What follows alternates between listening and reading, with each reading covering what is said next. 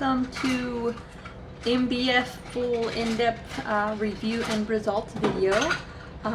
Once again, just a reminder, I am a mom first and foremost. So if you hear certain noises or pauses in the video, maybe my outfit is changed and things like that, it's because stuff happened and I had to do mom things. And also the odd noises, you're gonna hear my toddler. She's just living her best toddler life and doing her.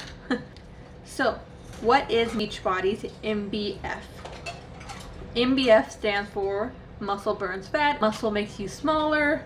While you look smaller, you may weigh the same. If you hit a pound of muscle, pound of fat, weighs a pound is a pound. But fat takes up more space and more muscle is more condensed and compact. So obviously muscle burns fat. The whole emphasis is doing some strength training, weightlifting, what have you, in a concise, condensed period and gaining some muscle. MBF, or muscle burns fat, is a 3-week program with the Beachbody super trainer Megan Davies. It is a 3-week program that is recommended to do muscle burns fat advanced for another 3 weeks to combine into a 6-week program. The MBF workouts themselves range from 25 to 35 minutes per workout. For the 3-week program, it is 7 days a week. There is a rest/dynamic recovery day. The workouts actually consist of blocks with 2 to 3 sets in them, which can get a bit confusing, so I will just put up a little graph there so you can kind of see what I mean, and hopefully that gives you a great visual. As once you see the printouts that are available through Beachbody On Demand, it's very simple or easy enough to understand. Overall, through the workouts, MBF uses a lot of unilateral or offset exercises and compound movements to burn those calories. The equipment you will need for MBF is a set of dumbbells, preferably light, medium, heavy. Obviously the range of weight varies greatly depending on where you are, and mind you, no weight is also an option just to learn the form, stay in correct form, and sometimes considering where you're starting at, that is enough. They're also recommended to use the Beachbody bod rope, as the cardio that is done in the program is primarily jump ropes. I personally did not buy the bod ropes or any ropeless jump rope, as I did not want to buy extra equipment, and I was like, meh. I did do the jump rope workout segments, but just with jumping in the air without any equipment or extra devices. Concerning nutrition for MBF, there's obviously emphasis on proper nutrition, but Beachbody does recommend its 2B mindset or its portion fixed containers, in which I'll put a little bit more info there for you and linked below if you're interested in what that's all about. With any workout program, nutrition is very important and is probably more important than the actual exercise and workout itself. But the emphasis is clearly on making better choices, being healthier, watching what you eat, and portion sizes. My recommendation and tips through MBF concerning nutrition are obviously get enough protein. We'll link protein calculators below and my protein picks below as well.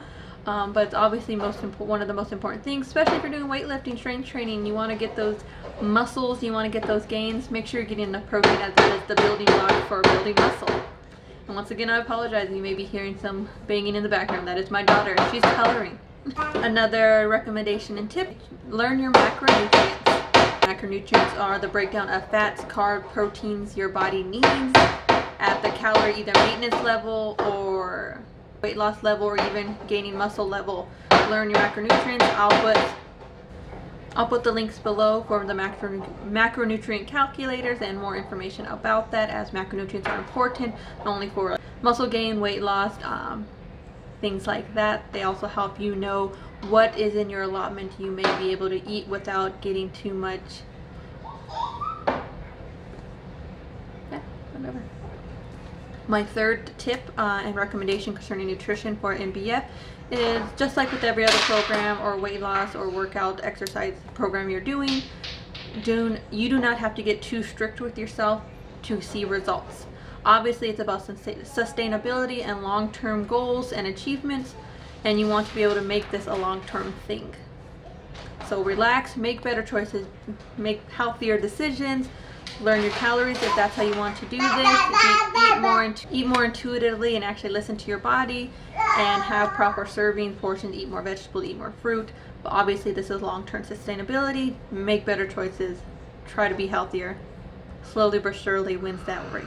Also, a huge plus about this is MBF is only a 3-week program, so it may not be too difficult. Maybe don't do any cheat days, maybe don't do any late night snacking, things like that, because 3 weeks is all it is.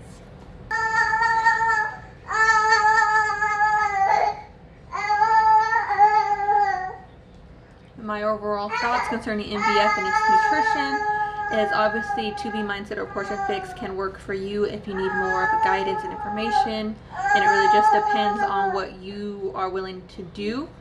Do you want to do more of a calorie counting and food allotment system? Then obviously Portion Fix may be up your alley. If you want to eat more intuitively and just kind of know where your calorie range should be and just make better choices and be healthier, 2B Mindset might be more your speed. Overall, my philosophy concerning nutrition is it's essentially calories in versus calories out, but obviously it gets more intricate the more you want to lose, the more you want to get that certain physique. So that is pretty much the first step, is calories in versus calories out. Take allotment of what you're eating, how much you're eating, scale it back, make healthier choices. Since MBF uses a lot of compound movements to burn those extra calories, what are the calories we're talking about? Considering the calorie burns for the workout, the average is about 250. My average was about 249 per workout, or at least with all of them averaged out. I apologize, as you may hear my daughter, she's having a great time watching her show and running back and forth. So it's still a reasonably good workout. You will get a burn, you will get calories burned, you will feel the sweat happening and all that good stuff. Lower body burn is, of course, the highest calorie burning workout, as it is 349 calories per workout. At least that's what I was able to find through my Fitbit. And the lowest was dynamic recovery with only 63 calories burned during that workout, as obviously it's dynamic recovery, it's very light, an emphasis on stretch and relaxing, but stretching out and being gentle with yourself after the whole harder week. Obviously, depending on where your fitness level is, your weight, height, all that good stuff, you may get slightly higher calorie burns than I did, or lower. Some recommendation and tips for the workouts that I learned as I was doing them would be form is primary. Although this workout has a lot of weights and emphasis on holding weights and using those dumbbells, if you are new to weightlifting, new to strength training in that regard, do not be afraid to put the dumbbells down. Form is the most important whenever you're doing strength training with weights. Slow and steady wins that race. So do not be afraid to put the dumbbells down. Watch the video, watch it a few times, rewind it if you have to. Rewind it. If you have to, slow it down. The reason why there's such an emphasis on keeping your form as great as possible is there are a lot of compound movements within MBF, which compound movements, as you may or may not know, are movements where there are multiple exercises being performed, meaning you will be doing a lift here, you will be doing a squat here, you may do a lunge with a curl.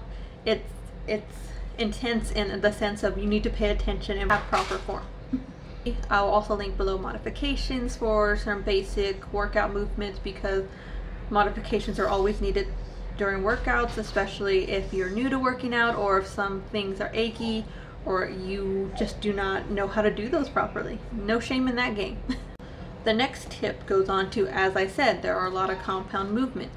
If you're not familiar or comfortable with weightlifting or strength training in the regards of holding dumbbells and using weights, slow it down. Don't do weights or go very light. Once again, no shame in that game. You do you. Make sure you don't hurt yourself. Third recommendation and tip through the workouts, joint support is important.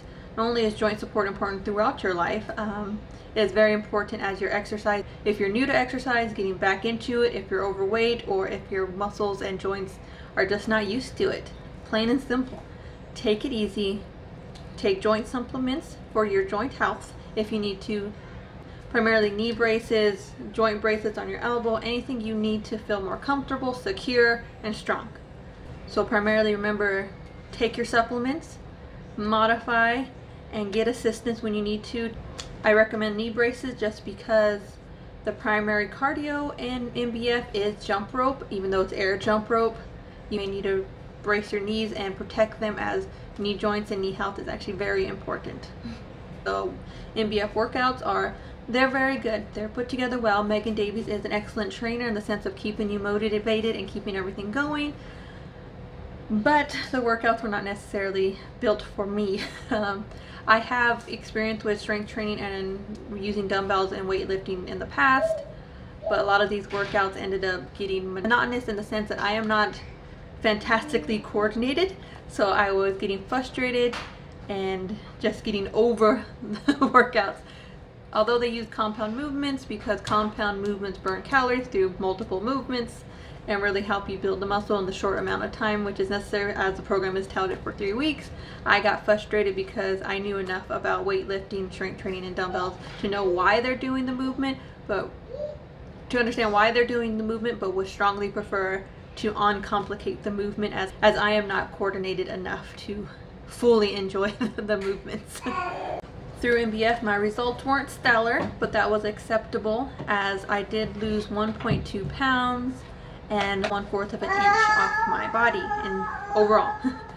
Mind you, there is differences in the pictures that you can see, that especially from the side view, as I think I did not lose as much from my waist, but definitely from the belly area where the largest part did slim down. And considering that it's just a 3-week program, I consider it a win, as I still ate in my calories and didn't go overboard in trying to fit a certain physique level or a certain nutrition guideline that was too strict for me. I made sure to do something that I was very much able, willing, and long-term can do.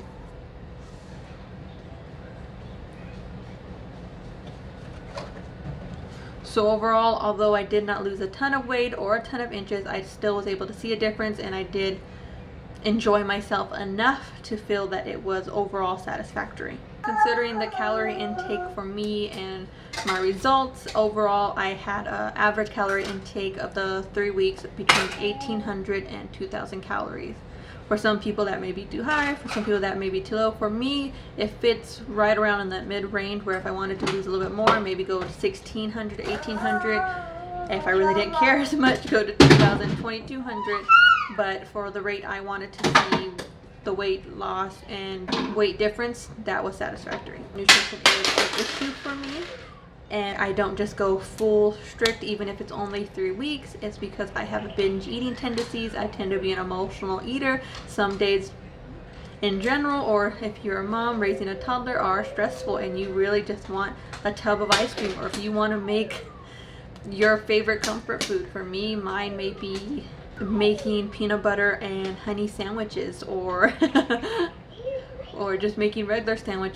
But obviously if you already had dinner and everything, you may go overboard on your calories. So that could be why my nutrition was not as strict as others, but you do you. That is what I'm a firm believer in, that you do what is sustainable and what works best for you, as it is about long-term success. On my previous Transform 20 video, I went into detail how the transformation process, any transformation process, although this is MBF, any workout program has a transformative process, be it just physical or emotional or mental.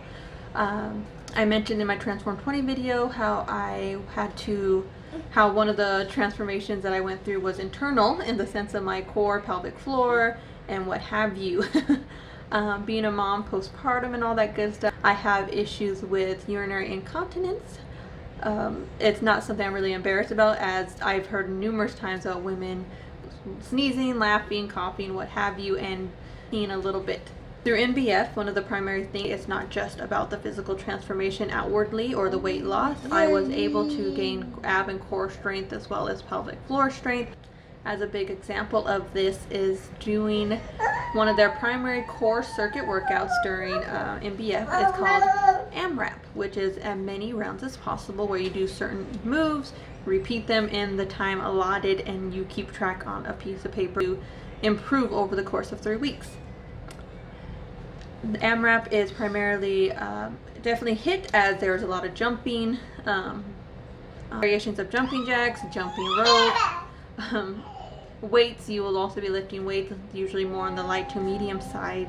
But during the first week of the AMRAP, core circuit 1, or core circuit, the Tuesday core circuit, the first one, I did pee. Luckily, I was visited by Aunt Flo, so I had a pad on already. The first time I peed during the workout, yes, the first time. It was upsetting, and I was like, oh, I'm trying to hold, we could do this. And obviously I was getting, the stress incontinence was coming up as I was feeling the urge to pee, even though I had recently, obviously just did, because I know what I'm about and that is an issue. And then throughout that AMRAP, I was continuing, I was still holding and being strong and trying to modify and slow things down just to give myself a fighting chance. It happened again. Still upset with myself, but we made it through, and I just knew, all right, this is an issue we will continue to work on. With saying that, as the weeks went on, by the end of the 3rd week, when we did our last AMRAP, I was able to do so without peeing at all. I think it was actually the second to last one where that milestone was hit. I didn't pee twice, I didn't pee once, I peed 0 times and was able to hold and be steady. So once again, it is not just about the physical strength gains or the weight loss, it is about the internal strength, and every win is a win, even if it's just you doing 1 more rep, 1 more move. You do you, modify when you need to, get in it fully when you can, and just feel your best and do your best. In the end, I enjoyed this workout enough to have done it once, but it was just not my cup of tea. Obviously, this may be up your alley if you are more coordinated, or if you really just want to do it if you're a super fan of Megan Davies. But it was a good workout, considering that my nutrition was mid-level and I did give it an effort, and then I had some knee issues halfway through, but I continued through. So definitely the results were definitely satisfactory for it just being a 3-week program. For someone like me that it isn't super coordinated, just the compound movements and exercises were just too strenuous for me to just keep up with, as I just wanted a more simplified workout. With saying that, if you do not mind compound movements, if you're quite coordinated, like an emphasis on dance workouts are your thing, this may be something that is better suited for you. And hey, if you just want to give it a try and you're not sure if you're going to enjoy it, it's only a 3-week program. Please like, comment, subscribe. I would love to get feedback and any tips that you may have as well, and I will link the blog post so you can see the article in full, as there is more that I do not mention here that I may have wrote in there, and you can also share it whichever way you like. I once again apologize if any of the noises were too much for you, as I'm a mom and I'm just trying to do my best. So thanks again for watching, and I'll see you next time.